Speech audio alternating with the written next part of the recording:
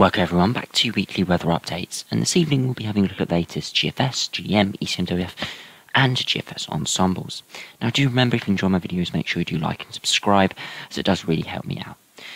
Now we've had another very fine and dry, beautifully sunny day for pretty much the whole of the UK. A few areas seen a little bit of cloud bubble up, but generally it's been very clear and really quite nice as we are sitting under this big area of high pressure. Now it's quite warm outside, it's nothing exceptionally hot, maybe 14-15 degrees. That's really because we've got strong sunshine, and the air mass above us is relatively mild, or around average really for this time of year. However, as we move through, we do remain under this area of high pressure, which does mean we're going to maintain these quite sunny, warm days, but overnight it's still going to get quite cold, as the upper airs are not sufficiently warm enough to keep us above sort of freezing at night, so many areas will probably dipping down to around 0 degrees or -1 under this area of high pressure. So big temperature contrast throughout the day and the night, perhaps a range of maybe 15 degrees.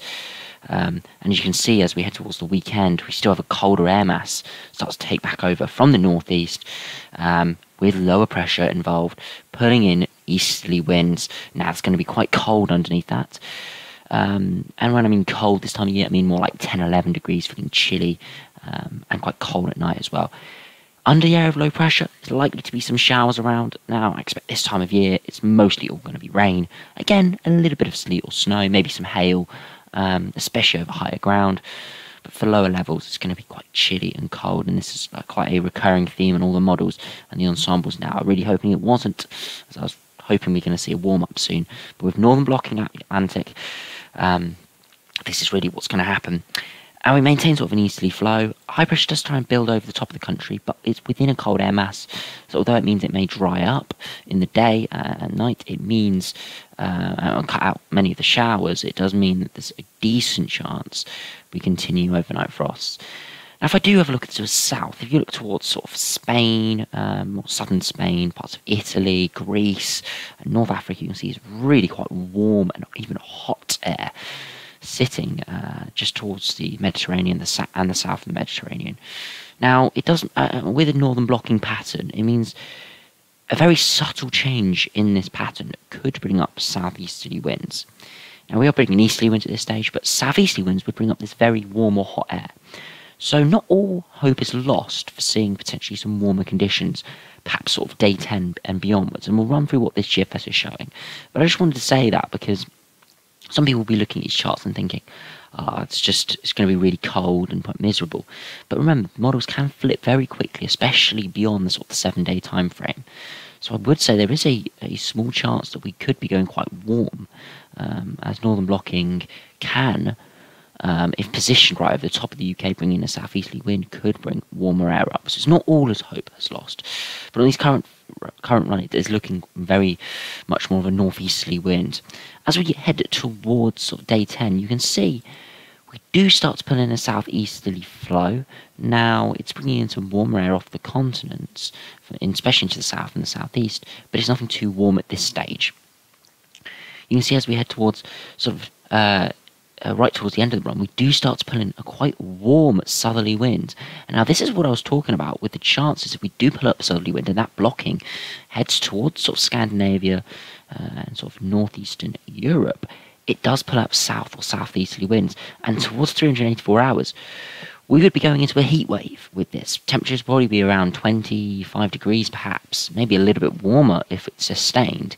As you can see, 5-degree isotherm, if not the 10-degree isotherm gets through, which will be very warm indeed if this does come off. Now, I've looked at the ensembles prior to this video, and it does look like it's quite split. So it's uncertain at this stage, but again, it is one scenario we could be seeing. If we now have a look at the GM, see how that compares to the GFS, you get a very similar pattern over the next sort of 5 days, with those sort of northeasterly winds, seeing quite a cold air mass return to the country.